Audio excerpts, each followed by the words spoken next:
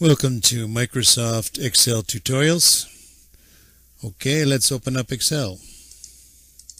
Depending on which version of Excel you have, this is Excel 2016. But from 2007 to 2016, there is not a whole lot of differences. Everything you're going to learn here in Excel 2016 can be applied to previous versions of Excel all the way back to Excel 2007. Open up a blank workbook. These are called workbooks, and the workbooks have sheets. Previous versions of Excel automatically opened up 3 sheets, but in 2016 Excel only opens up 1 sheet by default. Now this area up here is called the ribbon, and the ribbon has the tools that we need to create spreadsheets. All the tools are divided up under the ribbon tabs. So we see here we're at the Home tab. Next is the Insert tab. More tools. View tab. And here are some additions to 2016. Foxit PDF. And tell me what you want to do. Previous versions don't have this feature. It's an added feature to 2016. Now at the top here is the Quick Access toolbar. So it doesn't matter which tab you're on, this Access toolbar always is here. Add tools to this toolbar, the ones that you prefer, that you use all the time, so that no matter which tab you're on, you can access that tool. So let's have a look at that. Some of the things that I like to have is Save, and it's already there. I like to have Open. So now I have the Open on my Quick Access to open documents I want. And I like to have the New to create a new document. I also like to have Spelling. Now let's look at the More commands. There's a tool I like that's hiding in here. Here's commands not in the ribbon. So one command that I like to have that's not in the ribbon is the Camera command. And I'll add it to this list over here by pushing this Add button. And I will click OK. These are the Quick Access toolbar commands that I like to have. So I will explain later what this camera tool does in more detail, but this camera tool takes a snapshot of whatever cells you select and allows you to rotate them and paste them and so on. But that'll be for a later lesson. Okay, let's move on to look at some more basics of Excel. Those spreadsheets are made up of columns and rows. You see here we're in row 1 and we're in column A. And this name box will have the name of whatever cell we're selecting. So let's select a different one. We will select E6. That's this cell here, and it'll appear in the name box. Whatever we type in here will also appear in the formula bar. This is the formula bar. You can use this formula bar to add text or add formulas and functions to whatever box is selected. Now I can change text in the text box, or I can select the formula bar and change the text there. This is on row 6. We can delete this or clear it. If we use the clear function, we'll clear everything in that row. Let's do Control Z, which is undo, or you could use the undo and redo commands up here. So that was the clear function on the Home tab. We can then delete the entire row with this command here, delete. And you notice when that row was deleted, all the rows moved up. We can do the same thing with columns. Let's go to D6. We can clear this. I'm going to do the undo up here in the Quick Access toolbar. Or we can delete the entire column. In this case, it's column. You undo, you see it comes back. Redo, it's gone again. Information in some of these cells, just to show some other features. So we have some information in these cells, and now we can use the scroll bar. Let's say we put some way over here. You can see the function of the scroll bar at the bottom here. If you have some functions way off the page, you can use the scroll bar to find them.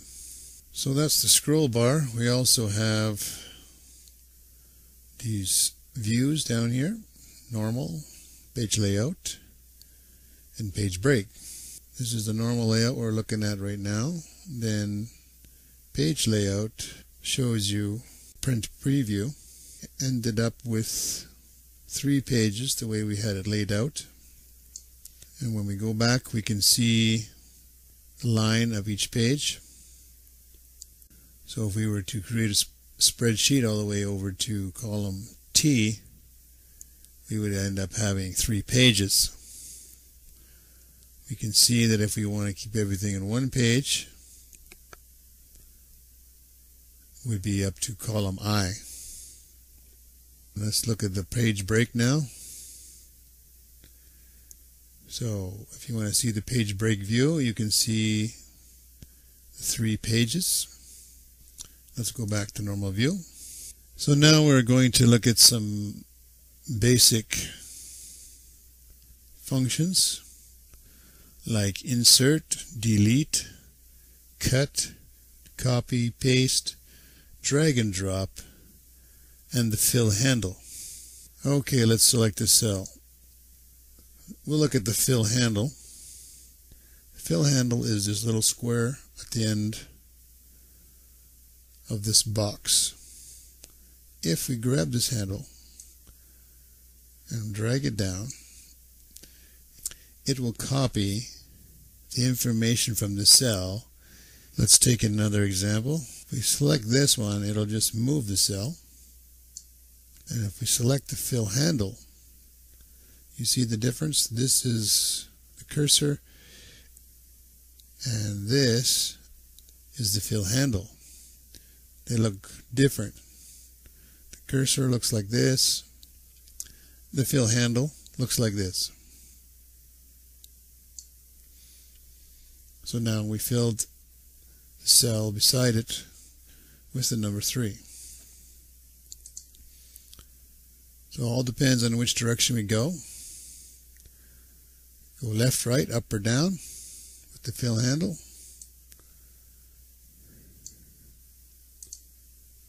Now let's look at the insert function.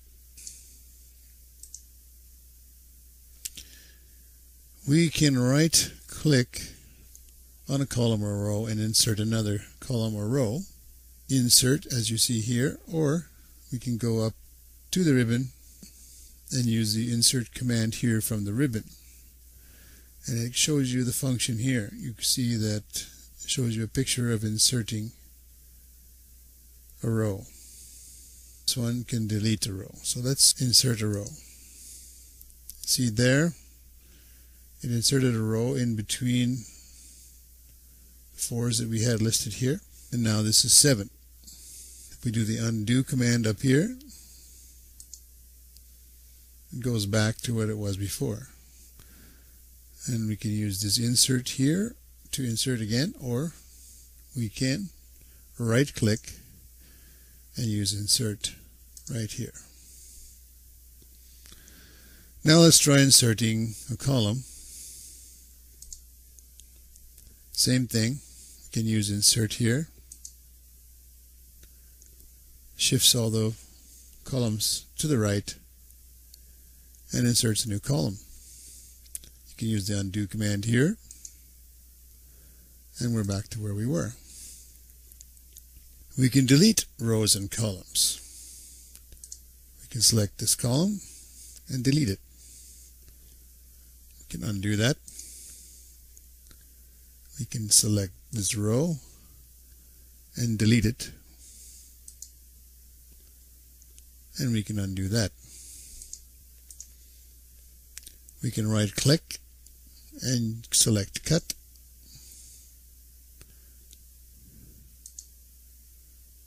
And we can paste it over here in row 7, K7, by just selecting paste. And now it's gone from here and moved over here. We can do the undo. If we push enter, now it's back here in D5. So now we're going to look at copy. We can select this cell here, D5. And here under the clipboard group, we can use this copy command. You can also use Control C, as you see here. The command for copy is always Control C. We can copy this over to another cell, let's say K8, and use the paste command or Control V on the keyboard. And now it's pasted here in this cell. We can push enter on the keyboard, and that function is complete now. And it's copied into K8. We can also use the drag and drop feature. We can undo that, have a look at that again. It is not the fill handle function we want. We want this function. Cursor turns to this style, and that allows us to move it anywhere we want.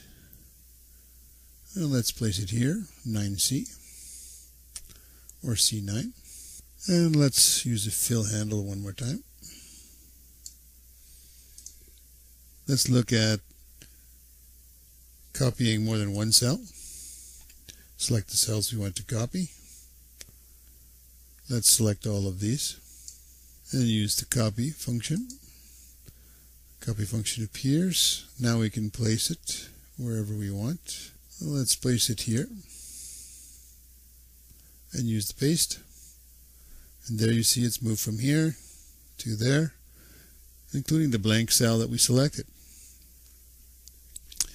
Push the enter key to finish the command.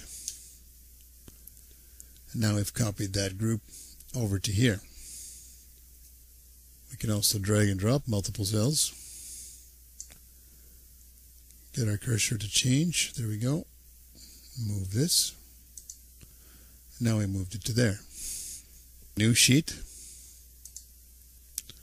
We're going to rename the sheet. So we right clicked on the tab. We click the rename function. And we were going to call this cookies.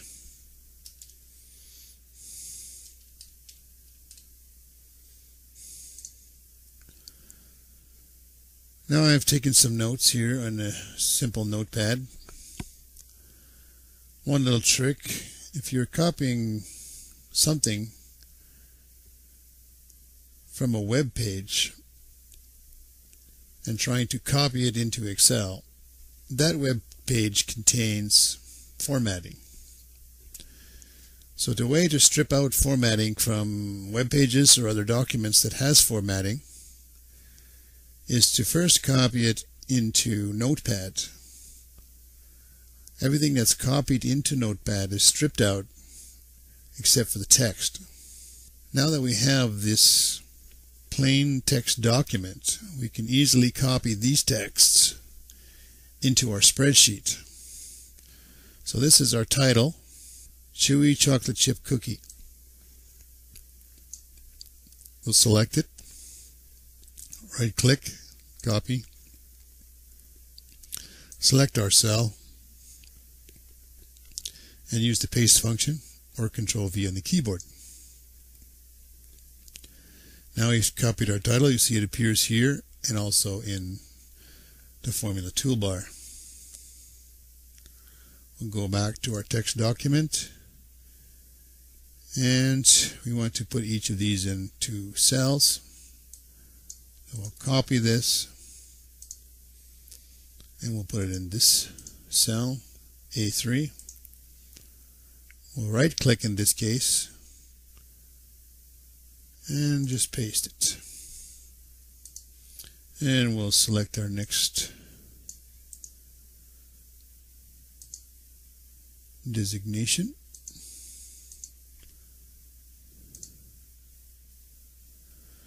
Now we have this cell selected and we can paste into the cell, or we can go to the formula bar and paste it in there and it appears here in the cell. Now let's go back, select designation, right click, copy. We don't want to change this cell, so we're going to go here and we're going to use Control V on the keyboard, which does the same thing as the paste function here. You notice it doesn't show up in the box here, but as soon as we select another box it shows up there, but we don't really like how this looks. We can grab these columns and adjust them.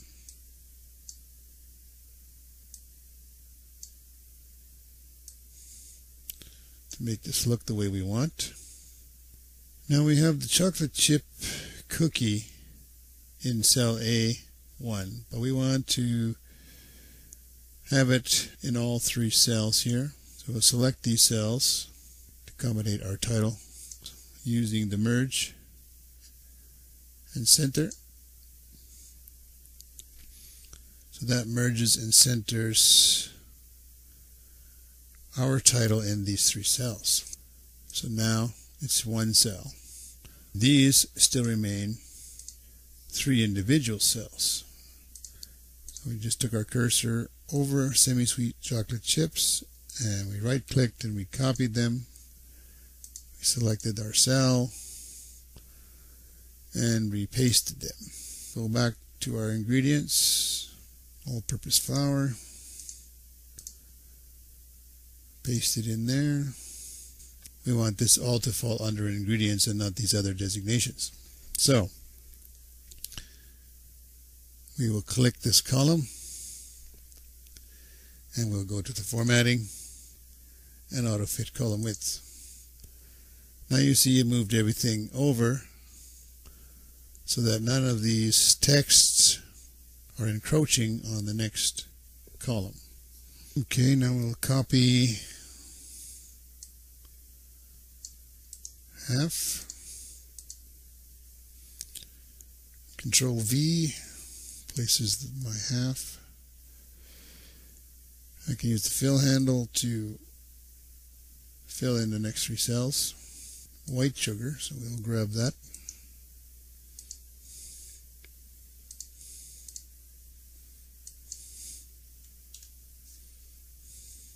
Control V in the formula bar, 1 tablespoon. Control C, Control V. You see that this is encroaching on the designation column. We'll correct that. 1 and 1 here. Grab the fill handle. We'll select the column. We'll go back to formatting. And we'll auto fit the column width. Now here we have a situation where some are on the right and some are on the left. Doesn't really look good. We can put it all in the center with this command, or we can put it to the left. The center command looks best. Okay, now we're going to get our designations, which in this case is cups. Copy that. Control V, fill handle, because the next one is also cups. Next two are teaspoons, so we'll copy that. Control V, fill handle. Control C for copy. Control V for paste. Fill handle to copy into the next two cells. This one is tablespoon, so we will go Control C to copy that.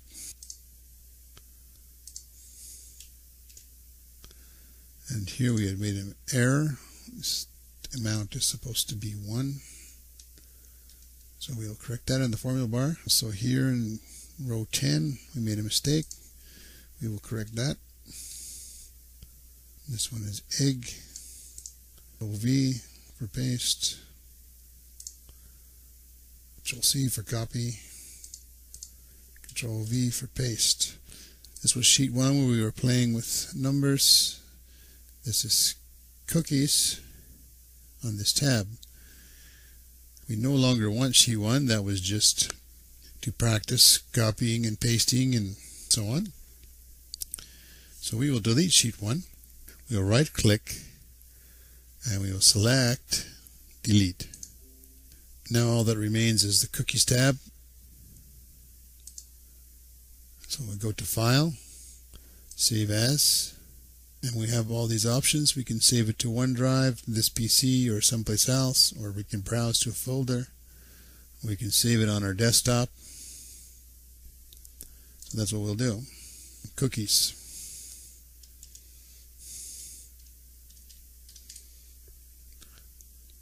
And we will save it.